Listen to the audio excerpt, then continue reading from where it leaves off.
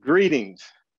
What a blessing it is to be with you as we commemorate and celebrate the legacy of Blessed Martin Luther King Jr. Bishop Dichi, thank you for the honor of preaching in your diocese, though virtually. I am grateful for the planning committee for inviting me to be the preacher this year. New York City played an important role in Dr. King's life and ministry, even though he was a son of the South with deep roots in Georgia.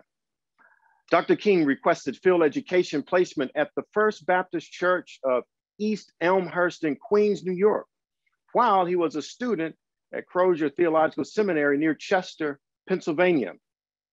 That's a 6-hour round trip. I remember being a student at the General Theological Seminary when I told my classmates that I felt called to field education at Grace La Gracia in White Plains. They looked at me sideways and said, "That's so far." One would have thought from their reactions that going from Chelsea to White Plains was like taking the Acela train from Manhattan to Boston every Sunday. The Reverend Dr. Martin Luther King Jr. gave a sermon on May 17, 1956, at the age of 27, at the Cathedral of St. John the Divine in New York City, in front of a congregation of 12,000 people. The cathedral was brimming that day. The Reverend King entitled his sermon, "The Death of Evil Upon the Seashore," based on Exodus 14:30, and a work by the Episcopal priest, the Reverend Phillips Brooks, who was famed because he wrote "O Little Town of Bethlehem." The very Reverend James Pike, Dean of the Cathedral, called King's presentation the greatest sermon he had ever heard. The epistle for this celebration of Blessed Martin Luther King Jr. is from Ephesians 6. "Put on the whole armor of God that you may be able to stand against the wiles of the devil." The Ephesians author then describes the clothing of someone properly vested: the belt of truth, the breastplate of righteousness, the gospel of peace shoes, shield of faith, the helmet of salvation, the sword of the Spirit. The clothing from Ephesians is more appropriate for the stairway to heaven than it is for the New York Fashion District or Fifth Avenue. The Ephesians are vested and attired to fight against principalities, powers, and against spiritual wickedness in high places, as the King James Version renders the text. The Reverend King made connections to vesting and attire in his sermon at the Cathedral of St. John the Divine. The Bible spoke about the belt of truth. This is what Dr. King preached. "We have seen evil in high places where men are willing to sacrifice truth on the altars of their self-interest. The belt of truth taken off and girded with the cincture of deception." The Bible spoke about shoes of peace on our feet. Dr. King continued in his sermon. "We have seen evil in imperialistic nations trampling over other nations with the iron feet of oppression. Peaceful shoes taken off for the iron feet of oppression."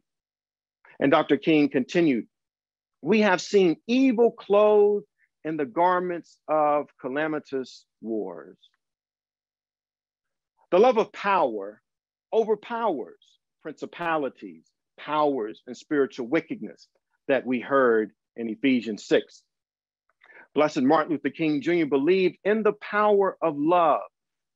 He described love in this way: "Love is the greatest force in the universe. It is the heartbeat of the moral cosmos. The one who loves is a participant in the being of God." King made this clear in his 1967 speech.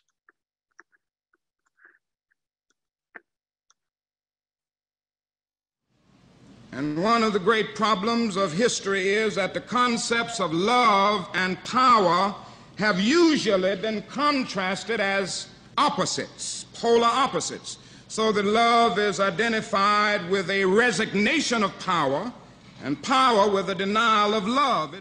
Now we got to get this thing right. What is needed is a realization that power without love is reckless and abusive, and that love without power is sentimental and anemic. Power at its best.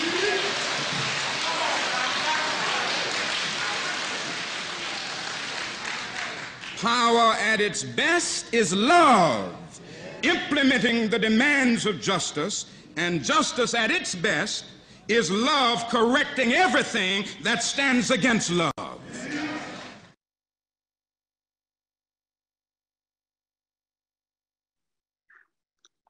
Power at its best is love.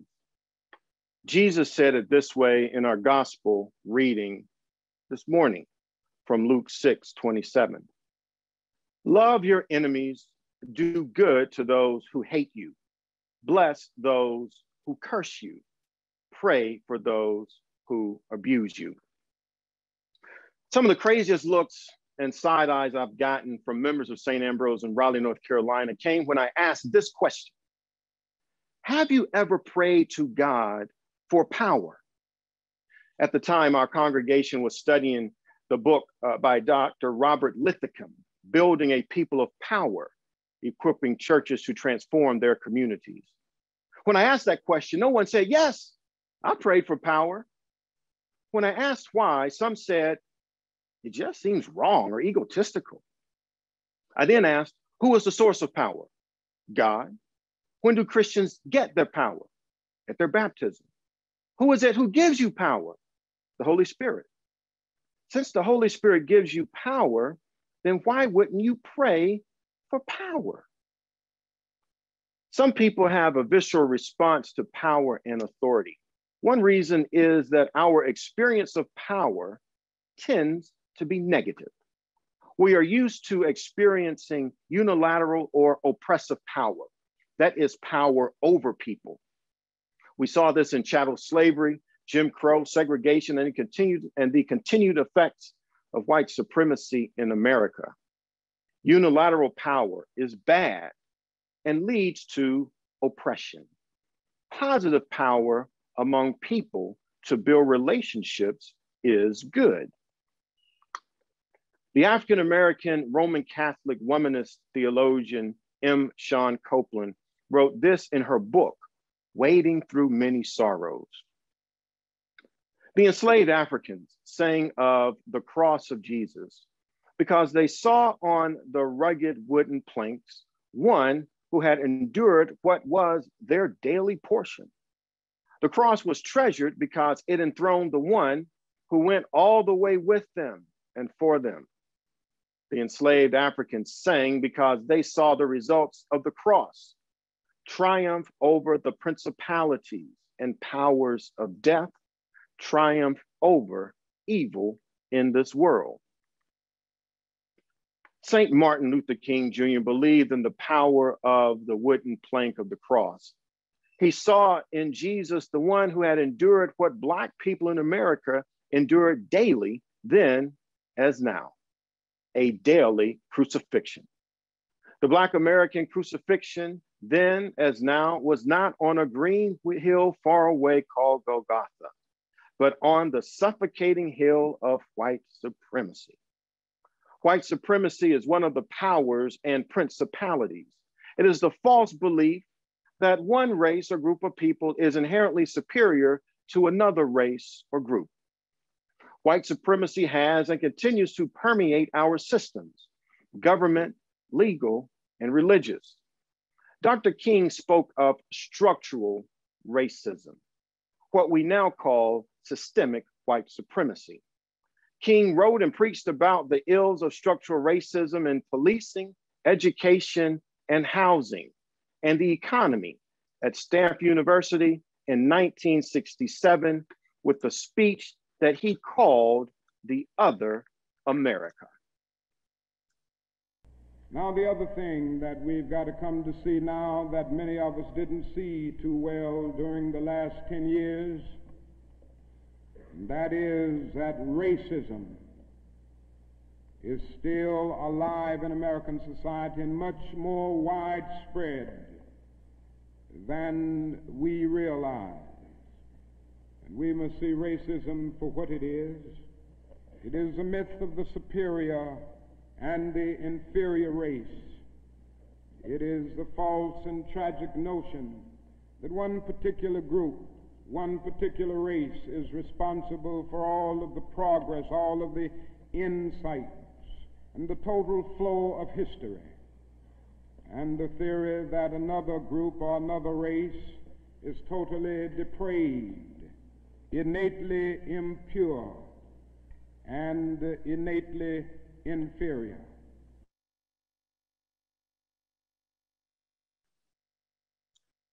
I remember witnessing churches living out their power to transform realities while a seminary student in New York City at General. Our pastoral theology class took a field trip to St. David's Church in the South Bronx. We met with the rector and other community members in the parish hall who talked about community organizing and a power group called the Industrial Areas Foundation, IAF. I heard a longtime Bronx resident describe working to change unjust systems of oppression in her neighborhood around housing, education, and public safety. She told our class that in the 1970s, landlords torched their apartment buildings they owned in order to collect insurance money. The community lost 80% of the South Bronx housing, displacing 250,000 residents. I couldn't believe what I heard.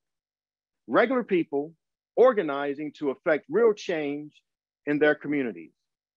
I later learned that this diocese, the Diocese of New York, and the Roman Catholic Archdiocese of New York were two primary financial supporters when IAF came to New York in the late 1970s, early 1980s.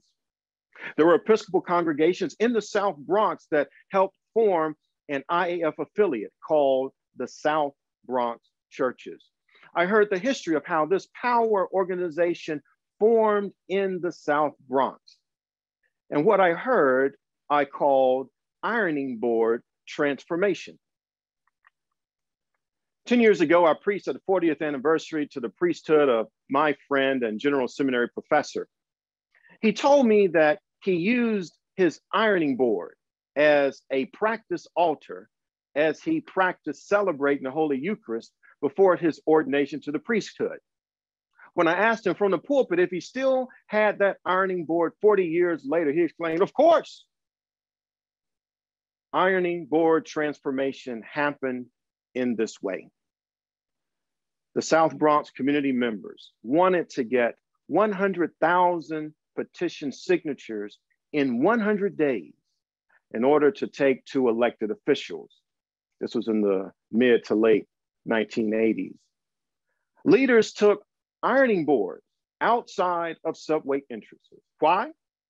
You can sign up to 5 to 6 people at one time and not require using any clipboards to get those signatures. They took the ironing board, an improved patent by an enslaved African named Sarah Boone, and used that as a tool for forming power.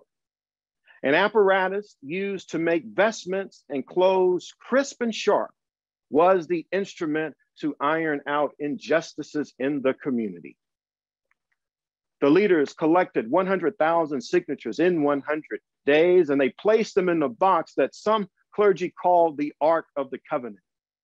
And when they went into meetings with elected officials holding their ark, they would place it on the table and the official would ask, what's in that box? 100,000 signatures, our leaders exclaimed. Elected officials paid attention and listened to those community members. That's one story of forming a power organization, the South Bronx Churches. The Bronx Interparish Councils formed this annual worship service in the early 1990s to honor the Reverend Dr. King not long after IAF formed in the Bronx. The Bronx Inter-Parish Councils thought that investing in graduating high school students was the way to honor the legacy of Dr. King. A scholarship fund would be something positive for the youth while encouraging education.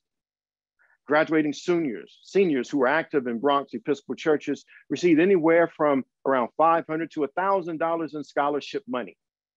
This fund has benefited hundreds of children and students. Christians are people of the resurrection.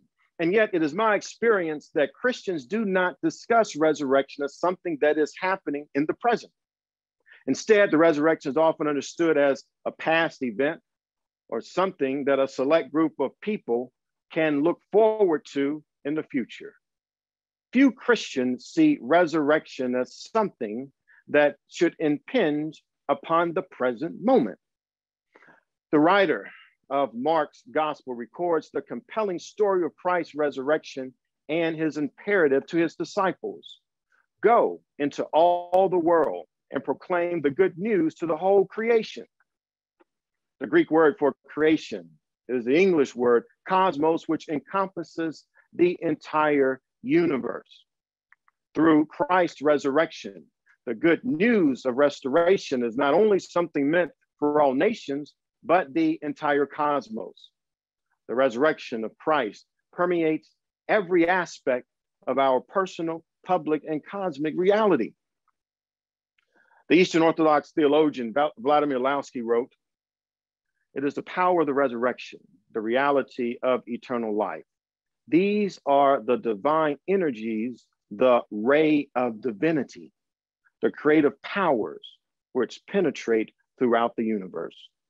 The resurrection of Jesus Christ transforms our entire universe." Lausky continued, "The power of the resurrection penetrates throughout the universe. The resurrection of Jesus Christ isn't about bringing life to dead people only. No, the resurrection of Jesus Christ brings new life to everything in the universe, including systems. Imagine a resurrected economic system, a resurrected education and school system, a resurrected judicial system, a resurrected healthcare system. I touched resurrection as a seminary student when I listened to the stories of people's lives being changed in the Bronx. Their work helped bring about a resurrected school system in the Bronx.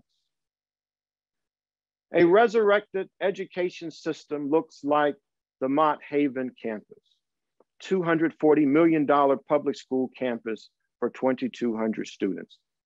A resurrected education system looks like the community members pressing the New York City Department of Education and elected officials to allow $22 million to hire more staff to work with students in special education. And just last month, a resurrected education system looked like free Wi-Fi and $11 laptops to Bronx residents. This COVID pandemic turned endemic, unmasked multiple disparities that broke along racial and economic lines. Primary and secondary school classes moving to online learning unveiled the reality that not each home had neither the internet access, nor bandwidth, nor computer equipment adequate to deal with remote learning. Macklin, along with over 1,200 families, will be getting free web access and $11 laptops, thanks to a program through the Emergency Broadband Benefit. Over 1,200 families here can get access to the internet, for free at first, and then at affordable price after that. Helping make it happen here at the Melrose Houses, Metro IAF, People's Choice Communications, Block Power, and Congressman Richie Torres. It's an expense that doesn't have to be there, and luckily, with partnering with PCC and Block Power, we've been able to help to begin to create an alternative.